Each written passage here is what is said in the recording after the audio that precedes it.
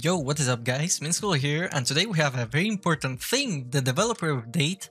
And so apparently I think this means that the PTP is going to be next week. But anyways, let's do it fast. I've read some things and holy this is a pretty big update. So first of all, patching optimization, I'll make it short for you. You will have to download a lot of files when the PTP goes live and when the next update goes live. After that, the rest of the downloads will be fast, so that's all summed up. Here's the thing, so first of all, Ghostface update. They increased 15 seconds for exposed status effect. A good Ghostface won't use that, I think, because normally you expose and you down instantly, like Michael Myers. The interesting thing here is that once a survivor is exposed, they cannot remove your Night Shroud. That's the interesting thing, so you can chase someone exposed and not have the red mark, and that's huge. In mind gaming, in loops, that's actually huge. I'm really interested about that.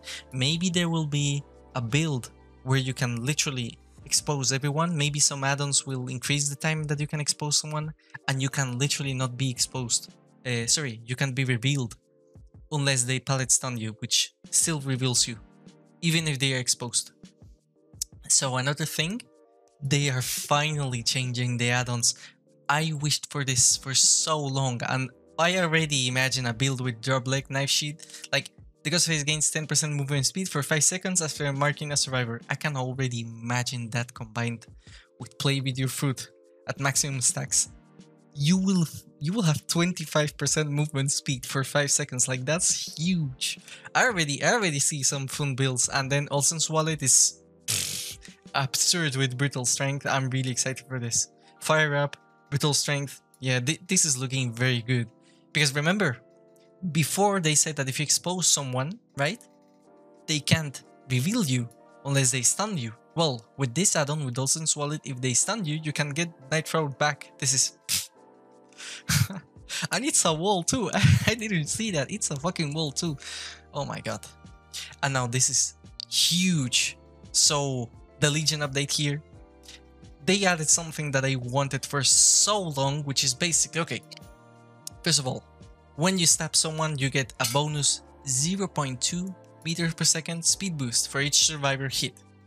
Second of all, if you hit the 5th hit, alright, so if you hit all 4 survivors and then you hit another one, they will get downed. This is huge. And the thing is, once there's only 3 survivors, does that mean that anyone that mends will count for this? That's a thing I want to test.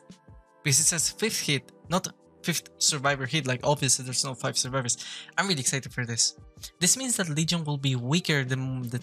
This is, honestly, now that I think about it, this is so well done, because the less survivors there are, of course, as a killer you become stronger. But Legion, like, he balances himself.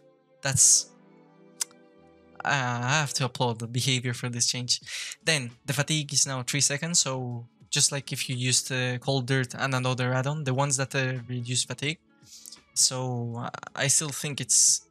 I mean, it's good. Honestly, after that top one, it's good. I don't like the fatigue part of Legion, but I guess it's going to stay.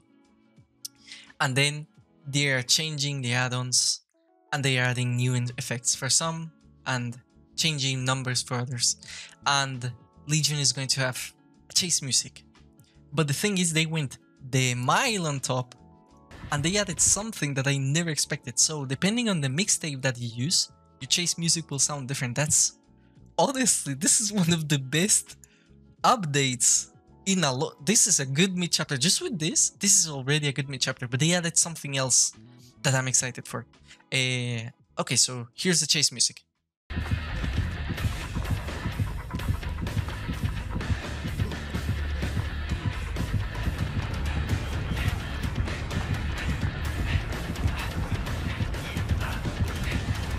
It's insane, honestly. It's insane. So now, this thing.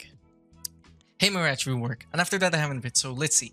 So basically what they did is done something that I asked for in the past. And I'm gonna show this real quick. This is my Reddit post 1 month ago about Haemorrhage effect. And and I suggested basically what they did. So when you are not healing, will you have hemorrhage, your healing will regress.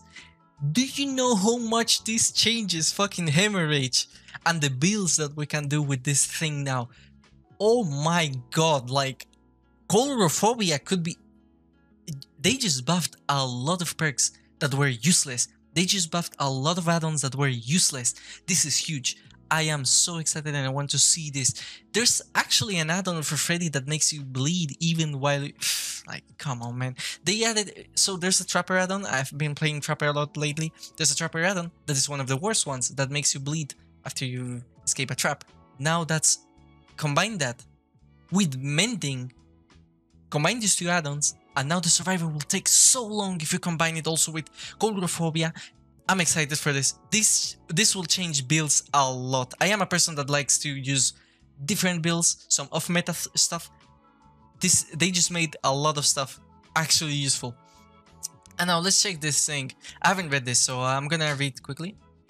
Well, I've read this, and basically they just changed the difficulty ratings, and not very interesting. I mean, it's cool, but it's not that interesting, honestly. This will be useful for new people, I guess. And then we have the Haddonfield update, which, if you haven't seen my video, we already talked about it.